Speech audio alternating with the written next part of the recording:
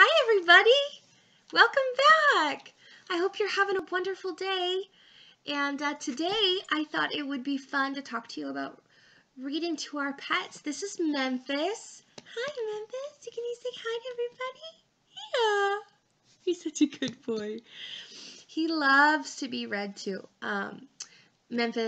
Aubrey will lay on Memphis's bed and read to him sometimes. So I thought he could join us today. Yeah, the kids.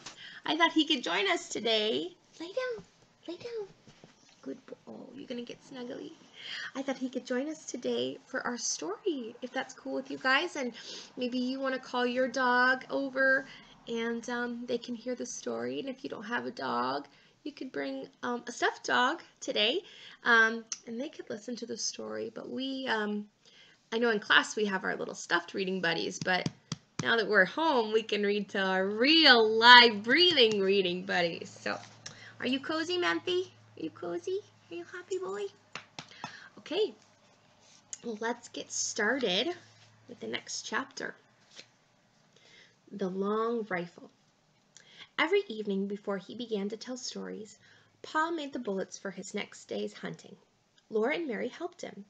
They brought the big long-handled spoon and the box full of bits of lead and the bullet mold. Then, while he squatted on the hearth and made the bullets, they sat on each side of him and watched. First, he melted the bits of lead in a big spoon held by the coals. When the lead was melted, he poured it carefully from the spoon into little holes in the bullet mold. He waited a minute, then he opened the mold, and out dropped a bright new bullet onto the hearth. The bullet was too hot to touch, but it shone so temptingly that sometimes Laura or Mary could not help touching it. Then they burned their fingers, but they did not say anything because Pa had told them never to touch a new bullet. If they burned their fingers, that was their own fault. They should have minded him, so they put their fingers in their mouths to cool them and watched Pa make more bullets. There would be a shining pile of them on the hearth before Papa stopped. He let them cool, then with his jackknife he trimmed off the little lumps left by the hole in the mold. He gathered up the tiny shavings of lead and shaved them carefully, and made again the next and melt again the next time he made bullets. The finished bullets he put onto his bullet pouch. This was a little bag which Ma had made beautifully of buckskin from a buck Pa had shot. After the bullets were made, Pa would take down his gun from the wall and clean it. Out in the snowy woods all day, it might have gathered a little dampness, and inside the barrel was sure to be dirty from powder and smoke. So Pa would take the ramrod from its place and under the gun barrel and fasten a piece of clean cloth on its end. He stood the butt of the gun up in a pan on the hearth and poured boiling water from a tea kettle into the gun barrel. Then he quickly dropped the ramrod in and rubbed it up and down, while the hot water blackened with powder smoke spurted out through the little hole on which the cap was placed when the gun was loaded. Pa kept pouring in more water and washing the gun barrel with the cloth on the ramrod until the water ran clear. Then the gun was clean. The water must always be boiling so that the heated steel would dry instantly. Then Pa put a clean greased rag on the ramrod, and while the gun barrel was still hot and greased, it was well on the inside. With another clean, greased cloth, he rubbed it all over outside until every bit of it was oiled and sleek. After that, he rubbed and polished the gun stock until the wood of it was bright and shining too. Now he was ready to load the gun again, and Mary and Laura must help him. Standing straight and tall, holding the long gun upright on its butt, while Laura and Mary stood on either side of him, Pa said, "You must watch me now, and tell me if I make a mistake."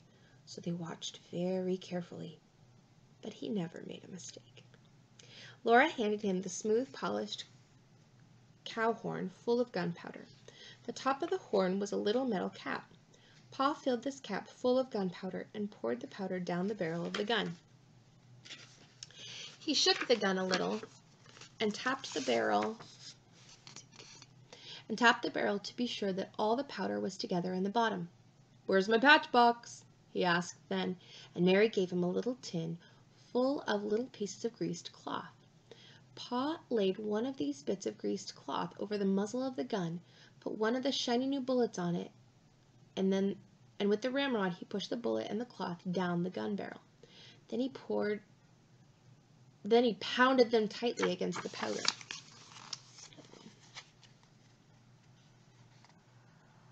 When he hit them with the ramrod bounced up in the gun barrel, and Pa caught it and thrust it down again. He did this for a long time. Next, he put the ramrod back in its place against the gun barrel. Then, taking a box of caps from his pocket, he raised the hammer of the gun and slipped one of the bright caps over over the hollow pin that was under the hammer. He let the hammer down slowly and carefully. If it came down quickly, bang! The gun would go off. Now the gun was loaded, and Pa laid its hooks over the door. When Pa was at home, the gun always lay across those two wooden hooks above the door. Pa had whittled the hooks out of green stick with his knife, and he had driven the straight ends deep into holes in the log. The hooked ends curved upward and held the gun securely. The gun was always loaded, and always above the door, so Pa could get it quickly and easily anytime he needed a gun. Allergies. When Pa went into the big woods, he always made sure that the bullet pouch was full of bullets, and that the tin patch box and the box of caps were with it in his pockets. The powder horn and a small sharp hatchet hung at his belt, and he carried the gun ready loaded on his shoulder. He always reloaded the gun as soon as he had fired it, for he said he did not want to meet trouble with an empty gun. Whenever he shot a wild animal, he had to stop and load the gun, measure the powder. Enough. It's okay. Enough. You're a good boy. You're a good boy. Okay. Okay. He's gonna go check it. Lots of families are going on walks because it's such a beautiful day today. So he's, I think he's a little jealous. He wants to go on a walk. Memphis, come on. Okay.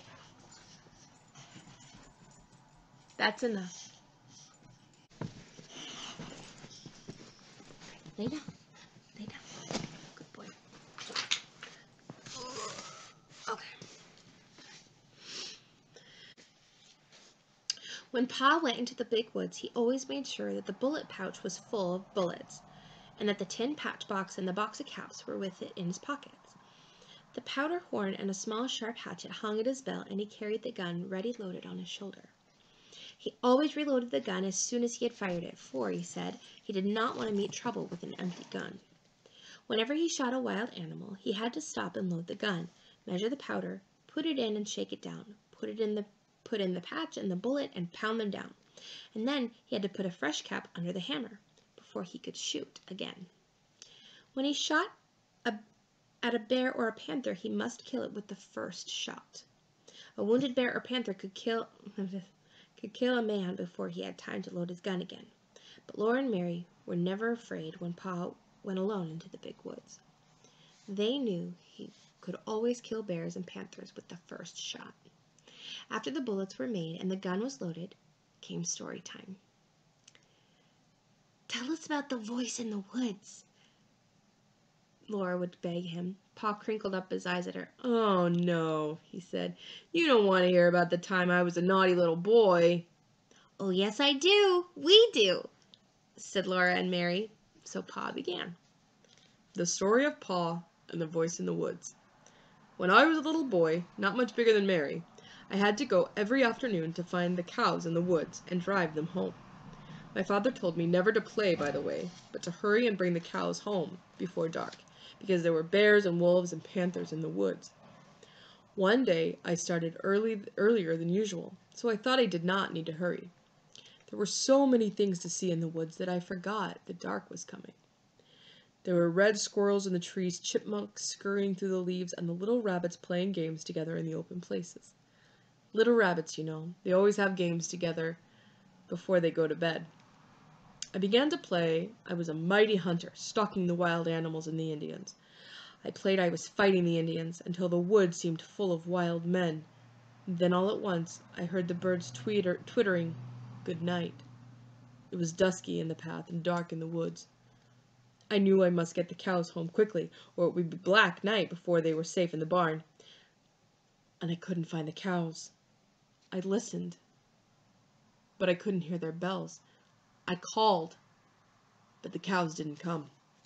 I was afraid of the dark and the wild beasts, but I dared not go home to my father without the cows. So I ran through the woods, hunting and calling. All the time the shadows were getting thicker and darker, and the woods seemed larger, and the trees and the bushes all looked strange. I could not find the cows anywhere. I climbed up hills looking for them and calling, and went down into the dark ravines, calling and looking. I stopped and listened for the cowbells. There was not a sound but rustling leaves. And then I heard loud breathing, and thought a panther was out there, in the dark, behind me. But it was only my own breathing. My bare legs were scratched by the briars, and when I ran through the bushes, their branches struck me. But I kept on looking and calling, "Suki, Suki! Suki, Suki!" I shouted with all my might, "Suki!" Right over my head, something asked, "Who?"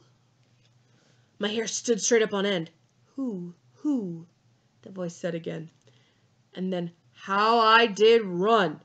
I forgot about the cows. All I wanted was to get out of the dark woods, to get home. That thing in the dark came after me and called, "Who? Who?" I ran with all my might. I ran till I couldn't breathe. I kept running. Something grabbed my foot, and down I went. I jumped, and then I ran. Not even a wolf could catch me. At last I came out of the dark woods by the barn. There stood all the cows, waiting to be let in the bars. I let them in and ran to the house. My father looked up and said, "Young man, what makes you so late? Been playing by the way?" I looked down at my feet, and I saw that one big toenail had been torn clean off. I had been so scared that I had not felt it hurt until that minute.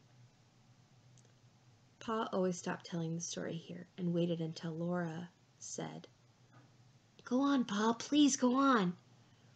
"Well," Pa said, "then your grandpa went out into the yard and cut a stout switch, and then he came back into the house and gave me a good thrashing, so I'd remember to mind him after that."